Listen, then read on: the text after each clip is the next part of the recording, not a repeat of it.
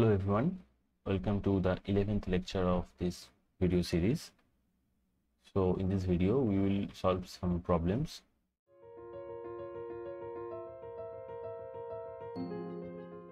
So the first problem of today is here. This problem appeared in JAM exam of 2016 and the problem states that the PV diagram below shows three possible paths for an ideal gas to reach the final state F from an initial state I. So this is the initial state here and this is the final state here. Final, and this is initial. So the question is, which among the following statements is or are true? So this is an MSQ problem, and I think this is the first MSQ that we are doing in this series. So we'll see which of the four options are correct. Just let me go through the options one time. So the first option is the work done by the gas is maximum along path 3. The minimum change in internal energy occurs along path 2. Maximum heat transfer is for path 1, or option number D is heat transfer is path independent. Okay, so let us start with the problem. So we will go through the options one by one and we will see if that is true or not. So in the question we have to see which of the options are correct. So the MSQ questions can be very tricky. They will often ask you which are not correct, so you have to be very careful about the language, but here we have to see which ones are correct. Okay, so option 1 is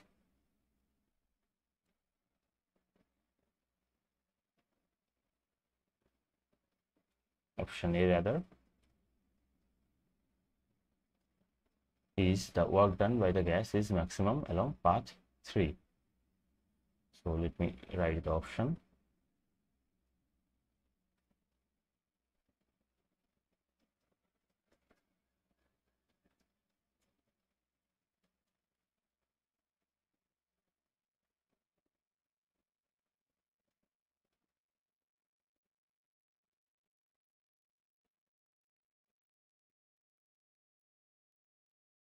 Along path 3. So what do you know about work done? We know that work done is given by PdV and it is from initial to final state. So here the process which is going through path 3 is a very ambiguous one because we do not know the equation.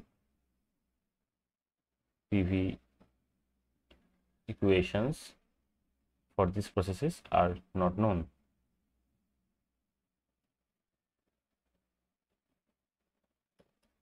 So we have to proceed with that, and by equations I mean that P is not known as a function of V in this case. So let us start from this integration and see how we can gather the necessary information. So this is our diagram from I to F, and this is the integration which will give us the work done. To write the dependency of pressure with volume, we can write it like this, and let us ask ourselves the question what this integration actually means. This can be seen when we write it in the form of summation of PV sum delta V. So what do I mean by that? I have written it, let me put it like that, Pi dVi I have written the integration as a summation because we know integration is nothing but summation of infinitely small elements. So what this summation means? This summation means that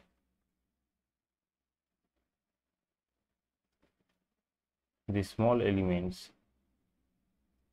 here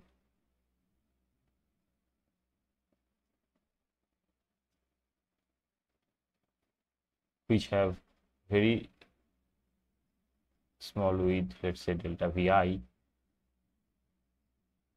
times the pressure at that point, which is supposed to be constant because the elements delta Vi that we are taking are very, very small.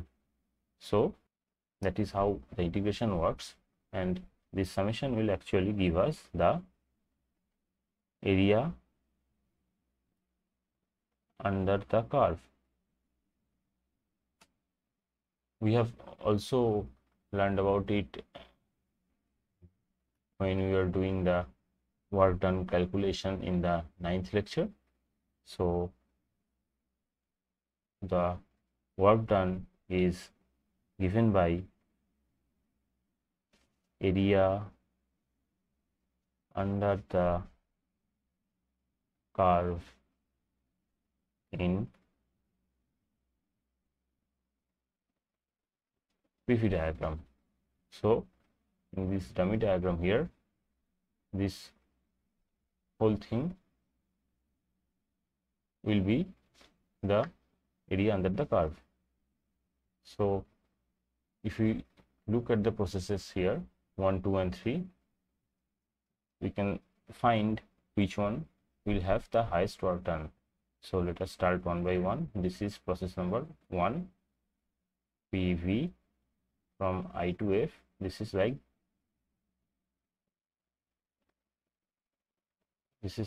this. So what will be the area under the curve? This will be this region. For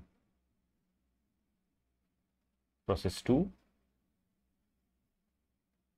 this is just a straight line, and this will be the area under the curve, the shaded region.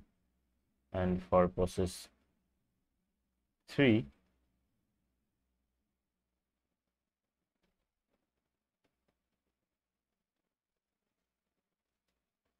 the curve is like this, and the shaded region will give the work done.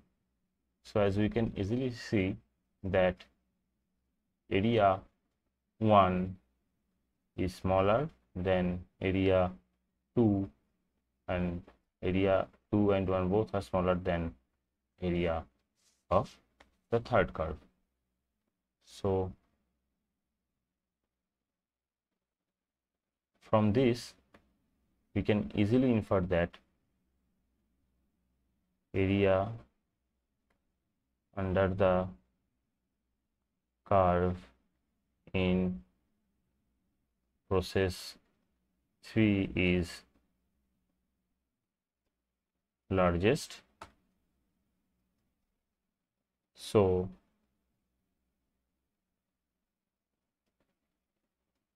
the work done in process 3 is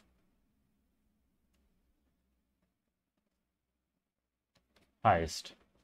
So let me put a box around this statement.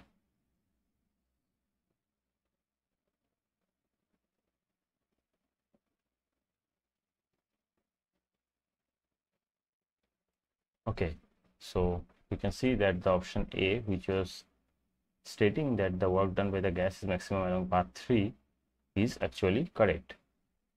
So this is correct statement A. So in the options we will have that the option A is a correct one.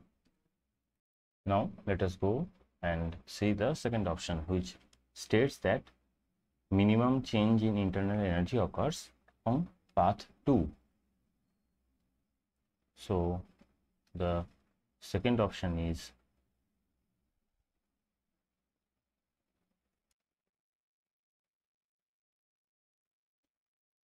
option B, which states minimum change in internal energy is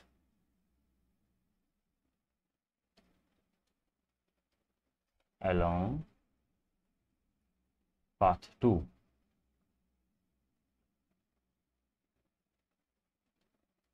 So again, like we discussed in the lecture number 9, delta U is change in internal energy, and this is a state function.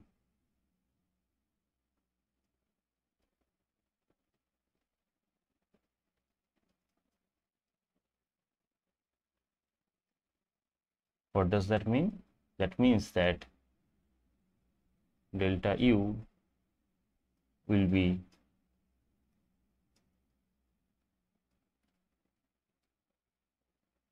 dependent only upon the final and the initial state. So it will be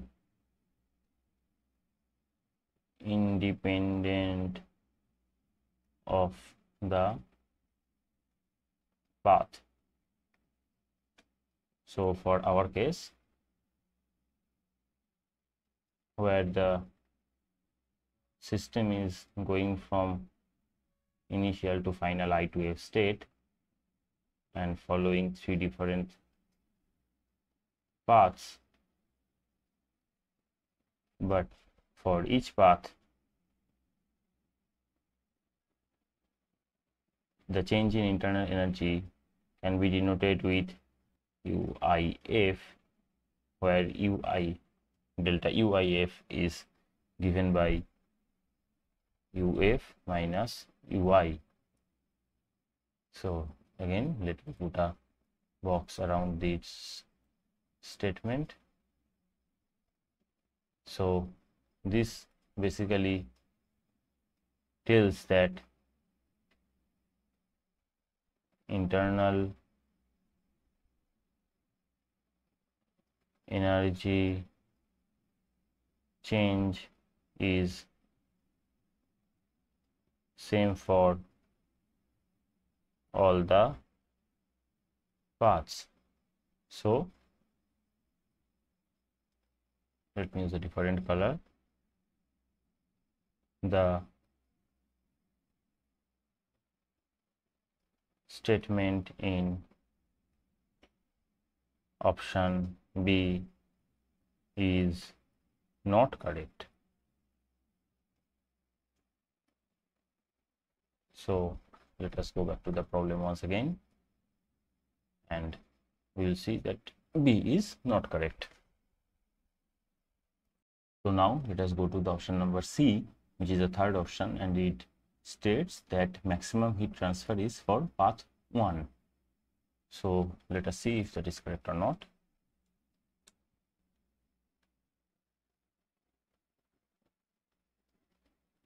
Option C states that max heat transfer is for path 1.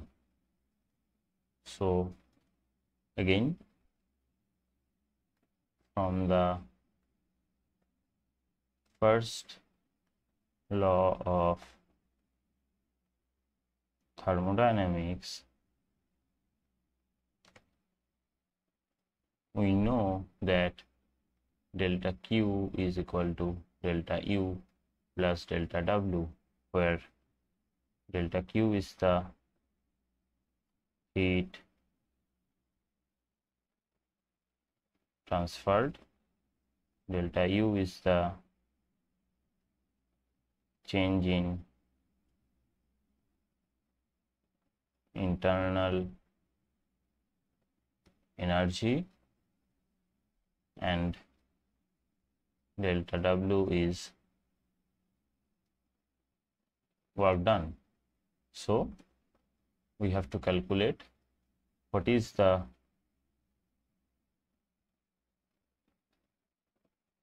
heat transferred for all the paths. So let us write them. Delta Q for path 1 will be delta U1 plus delta W1. Delta Q for path 2 will be delta U2 plus delta W2, and delta Q for path 3 will be delta U3 plus delta W3.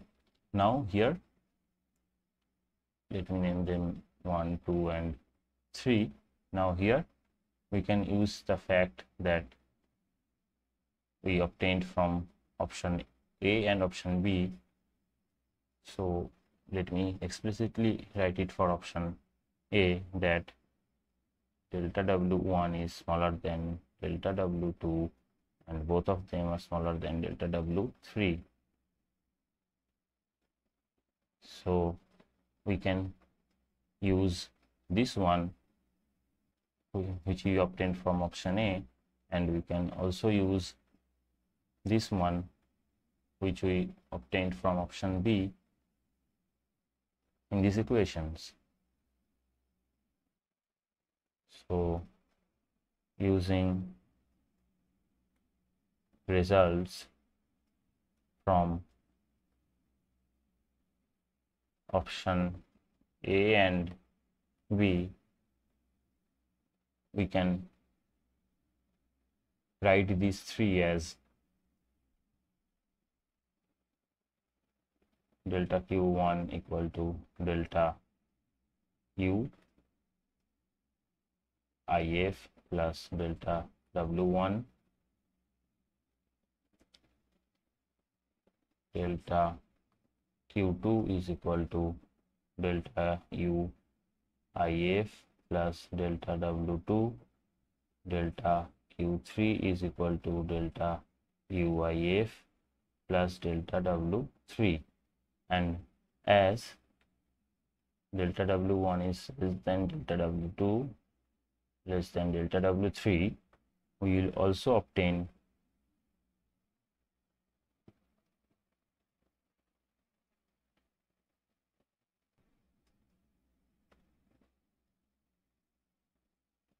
from this set of equations and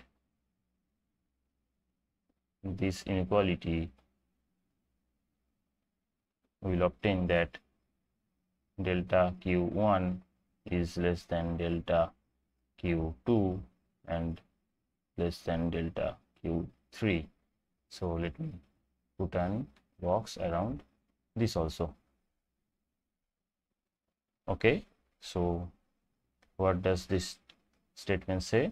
That heat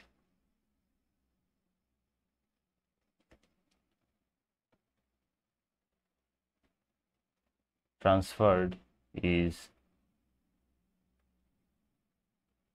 minimum for path 1 and maximum for path 3. So again,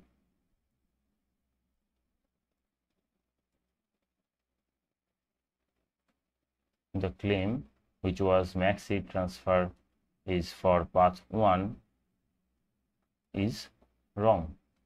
This is the minimum heat transfer which is true for path 1. So the option C is not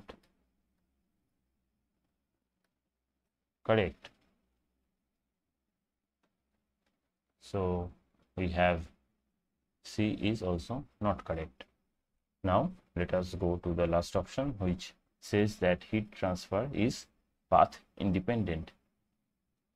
So option 4 is that heat transfer is path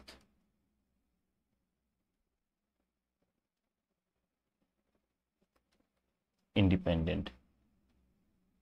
Again, here also we can just use this result which we obtained for option C, and it is evident from here that heat transfer is not path independent, rather it is very much path dependent, and for path 1 heat transfer is minimum and for path 3 it is maximum. So this statement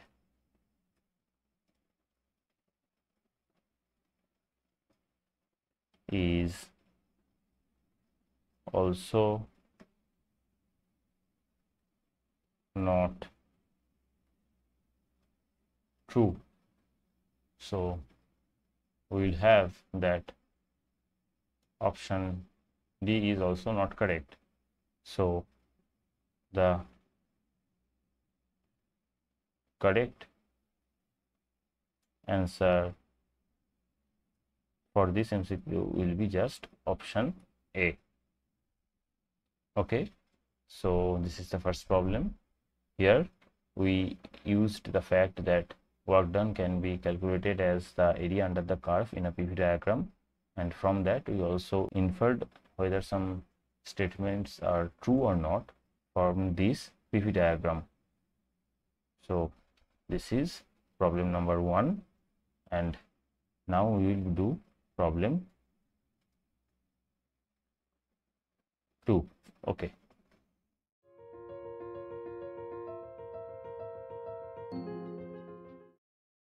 Okay, so welcome to the second problem of today's video, and this problem was also from a JAM exam. It was given in JAM 2018. So the problem states that the equation of state for 1 mole of a non-ideal gas is given by PV. Equation here, this is a non-ideal gas, and the equation of state is given by PV equal to A times plus B over V, where the coefficients A and B are temperature dependent. Now, if the volume changes from V1 to V2 in an isothermal process, the work done by the gas is. So let us begin with this problem. This problem is a very interesting one. So here we will also learn about how to deal with non-ideal gases which have a different equation of state. We know that PV equal to nRT is the equation of state for ideal gases only, but for non-ideal gases this equation will be different, and this is one of the example of such equation. So by working out this problem we will learn how to calculate the work done for this kind of gases also. So now we have to calculate work done in an isothermal process, which means T is constant, it is 0, where a non-ideal gas goes from volume V1 to volume V2, and the equation of state of the gas is given by PV equal to A times 1 plus B over V. Now here it is important to see that A and B, these are both temperature dependent. So that's where the temperature dependency comes in this equation of state. So let me put a box around this equation. Okay, so from here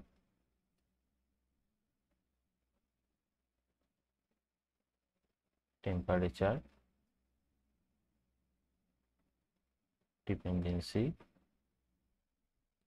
comes. Okay, now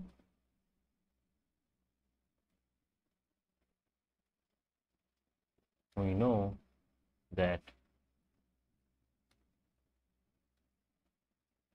the work done in any process can be given by the integration of PDV from the initial to final state. So let me write it clearly for our case.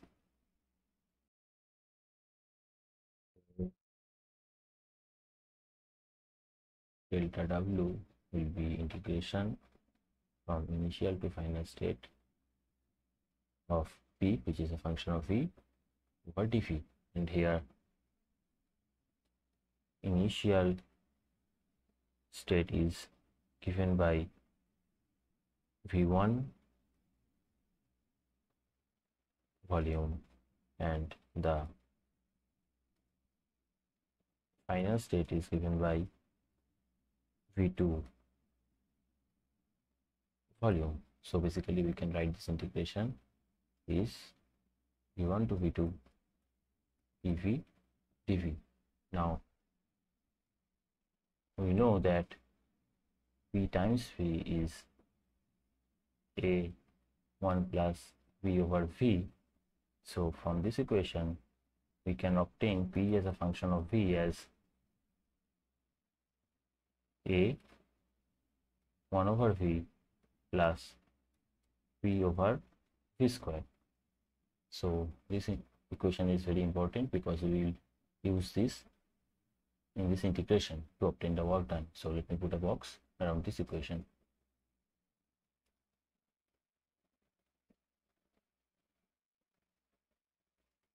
Okay, so now let us put this, say, equation number 1 in the expression of the integration of work done. So delta W will be integration of V1 to V2 A times 1 over V plus V by V square dV, and we can take out A as a constant, and there will be two integration V1 to V2 dV by V plus V as constant V1 to V2 dV by V square. This will be A times ln V V1 to V2 minus the 1 over V V1 to V2. These are very simple integration, which is dV over V is nothing but ln V plus C, and integration of 1 by V square dV is minus 1 by V plus C, where C are the integration constant. So I have just used this form.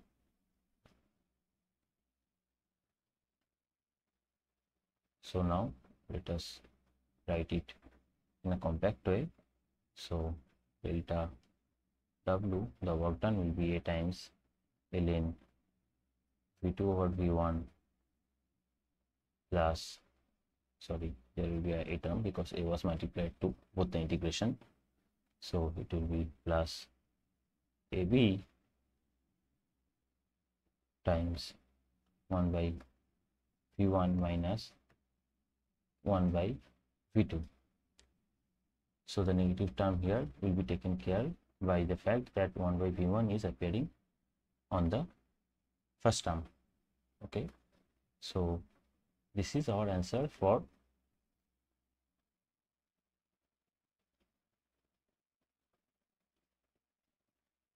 the work done. So let me put a box around the answer. Okay, so let us check the options which were given. So option A is AB times 1 by v1 minus 1 by v2. Option C is A ln v2 by v1 plus AB 1 by v1 minus 1 by v2. Option B is AB ln v2 over v1, and option D is A ln v2 minus v1 whole over v1 plus b. And we can easily see that option C is the one which resembles our answer.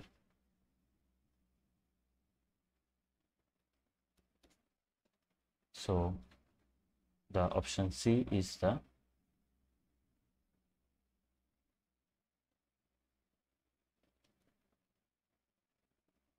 correct answer in this case. Okay, so in this problem we learned how to calculate the work done for a non-ideal gas where the equation of state is given.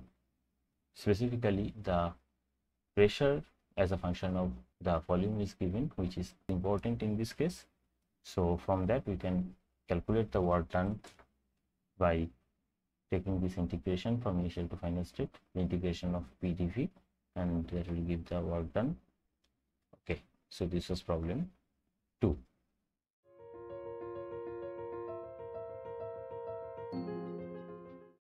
Okay, so welcome to the third problem of the 11th video.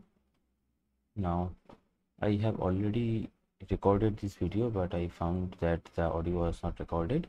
So anyway, the problem is worked out here, but I will just quickly talk about how we obtained the answers. So this problem is from JAM Geophysics exam of 2007, where the problem states that in the PV diagram shown in the figure, which is this one, and the vertical axis is P and the horizontal axis is V, the work done by the system of gases along the path ACB, which is the bottom path, and the four options are smaller than the work done along ADB, greater than the work done along ADB, equal to the work done along ADB, or equal to the work done along BCA. So we have to consider what is the work done along the path ACP, and we have to compare it with the work done along path ADB. So here I have just drawn the same thing, and in the last option you will see that they have also asked to compare with the work done along BCA, which is the opposite path of ACB. Okay, so this is another MSQ type of question.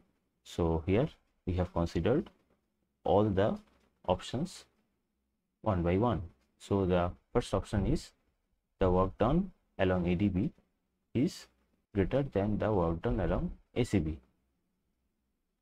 So we will see the options A, B and C later, because they all have to do with comparing with ADB and ACB paths. But let us first calculate what is the work done along path BCA, which is the option number D. Okay, so here we have to compare the work done along path ACB with the work done along path BCA. Okay, so here in this PV diagram you will see that ACB is this path and the BCA then will be just the opposite path B, C, A. And as you know, the work done in a PV diagram is given by just the area under the curve. So for the ACB path, the work done will be given by this area under the curve. Let us call it O prime, these points, change the colors. These points are O and O prime. So the work done is the area under the curve OAB O prime, okay, or OACB O prime. Then what will be the area under the curve BCA? this will just be the negative of what was the work done under the curve or area under the curve ACP.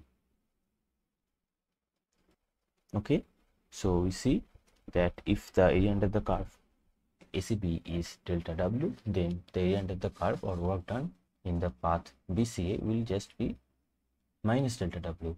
So this work done under ACB and BCA will only be equal when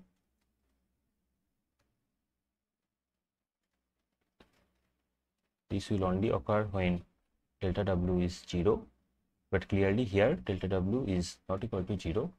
So infer that the option D is wrong. Now let us check the option A, B and C, where we have to compare the work done along ADB with the work done along the path ACB. Again, we will compare the work done by calculating the area under the curve. So here I have plotted the ACB path. This is A, C, B.